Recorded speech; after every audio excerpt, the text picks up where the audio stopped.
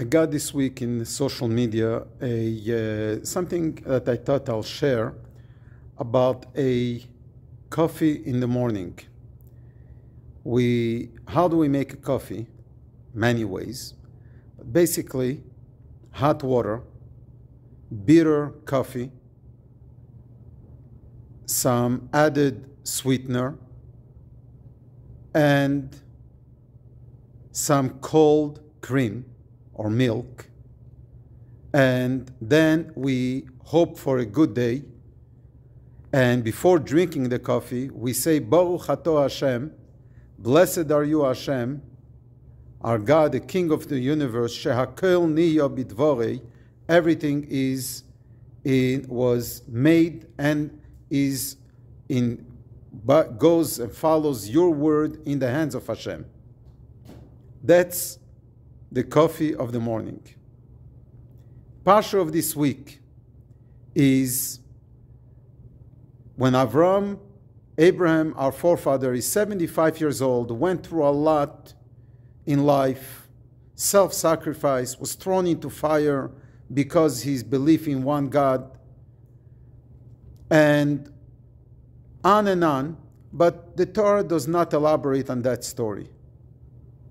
On the first 75 years of his life, where the life of Avraham begins in the written Torah, is about when he's 75 years old, and Hashem tells him, leave behind everything of the past, and now go to the unknown land that I will show you and I will guide you.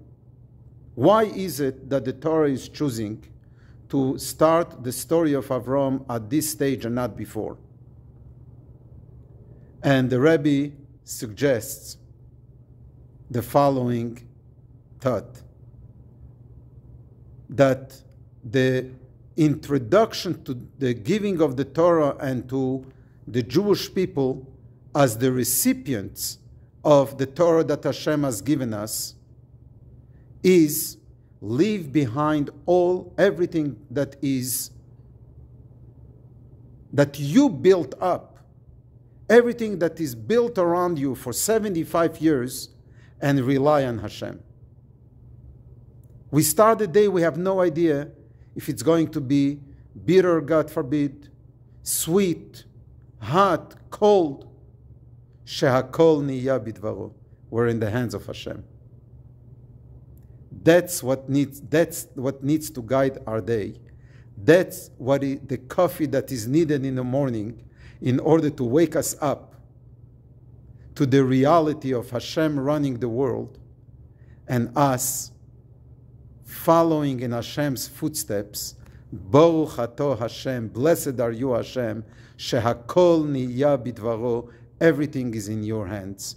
I'm here to serve you rather than me making my plans and making the agenda. Good Shabbos, good day, and good week.